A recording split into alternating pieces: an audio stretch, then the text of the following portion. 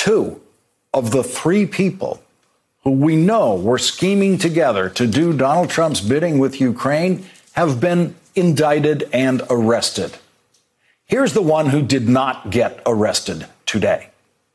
And here is what Rudy Giuliani said about his friends getting arrested by the FBI last night. All I can tell you about this arrest is it comes at a very suspicious time. Well, we can tell you a little bit more about the arrest. The two associates of Rudy Giuliani's who have been working with him on Ukraine were arrested for campaign finance violations on indictments brought by prosecutors in the Southern District of New York, the very same prosecutors who got Donald Trump's former lawyer, Michael Cohen, to plead guilty to campaign finance violations that those prosecutors said were done at the direction of Donald Trump in what they called a conspiracy against the United States to win the presidential election. The special agony of this for Donald Trump and Rudy Giuliani is that it turns out the prosecutor who has done the most damage in Trump world was appointed by Donald Trump to be the U.S. Attorney for the Southern District of New York, which was Rudy Giuliani's old job. That's the job that brought Rudy Giuliani to fame in New York City. That's the job Rudy Giuliani used as his platform to run for mayor of New York City. There is no appointment that Donald Trump regrets more tonight than making Jeffrey Berman the U.S. Attorney for the Southern District of New York. That pains him more than Mad Dog Mattis or Rex Tillerson or John Bolton or Reince Priebus or any of the other fired members of the Trump administration. Good afternoon. I'm Jeff Berman, United States Attorney for the Southern District of New York. Today, we unseal an indictment charging Lev Parnas, Igor Fruman, and two co-defendants for their alleged participation in schemes to violate the federal campaign finance laws by repeatedly using straw donors and foreign money. Parnas and Fruman were arrested around 6 p.m. last night at Dulles Airport as they were about to board an international flight with one-way tickets. The movie writes itself. They're ready to leave Washington from Dulles Airport with one-way first-class plane tickets in their hands to Frankfurt, Germany. Perhaps knowing that the feds are closing in on them, perhaps not. Perhaps knowingly fleeing the country, perhaps not. They're watching the minutes tick down as, according to one eyewitness in the New York Times, they are drinking and eating the free food in the Lufthansa first-class lounge. When the first-class passengers are invited to board the plane before everyone else, they make their way toward the plane when suddenly two plainclothes officers suddenly stop them. One of them says, "We need to see your passports." If the FBI had decided to arrest them a little earlier that day at lunch in Washington at the Trump Hotel, Rudy Giuliani would have been sitting right beside them. As alleged in the indictment, the defendants broke the law to gain political influence while avoiding disclosure of who was actually making the donations and where the money was coming from.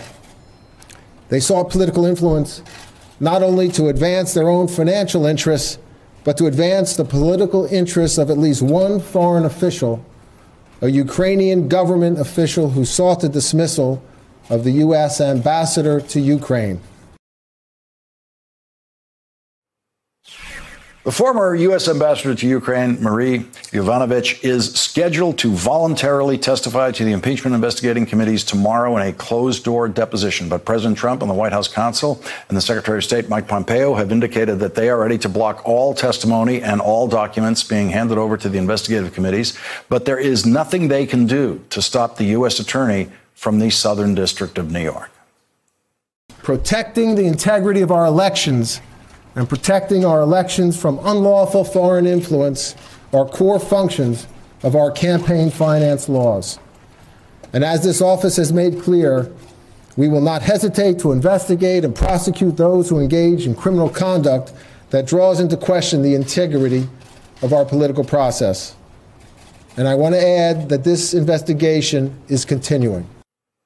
This investigation is continuing. So if you're someone who spent a lot of time with Parnas and Fruman, like, say, Rudy Giuliani, this might be a good time to start worrying about what the guy who now has your old job is up to. It is standard practice at moments like this for the U.S. attorney to thank the investigators who brought the case this far, including FBI investigators. But today, with the FBI under constant attack by the President of the United States, those words of thanks did not sound like this standard round of thank yous you give people at the office. It sounded like a pointed defiance of the President of the United States by the man who the President appointed as his U.S. attorney in the Southern District of New York. I also want to thank our partner in this case and so many of our important cases, the New York office of the FBI, represented here today. To my left, Bill Sweeney, my good friend, the Assistant Director in charge of the New York Field Office. To his left, Mike Driscoll, the Special Agent in charge of the Criminal Division. And to his left, George Kazami, the Special Agent in charge of Public Corruption at the FBI. And there is some really good news revealed in the indictment of Rudy Giuliani's associates. In the specific candidate elections that they criminally tried to influence with their illegal contributions, their Republican candidates lost. Republican Congressman Pete Sessions lost his reelection campaign in 2018, even though he took the illegal money. In Nevada, they tried to win the governorship for Adam Laxalt, and Republican Adam Laxalt lost. They tried to win the Nevada Attorney General's race for Republican Wesley Carl Duncan, and they lost. And last night at Dulles Airport, they lost big time. This afternoon, Donald Trump denied knowing Lev Parnas and Igor Fruman, but ProPublica reported this afternoon that Lev Parnas posted photographs of their dinner at the White House with Donald Trump on Facebook. It's all there. Thanks for checking out our YouTube channel. Subscribe by clicking on the button below for more from The Last Word and the rest of MSNBC.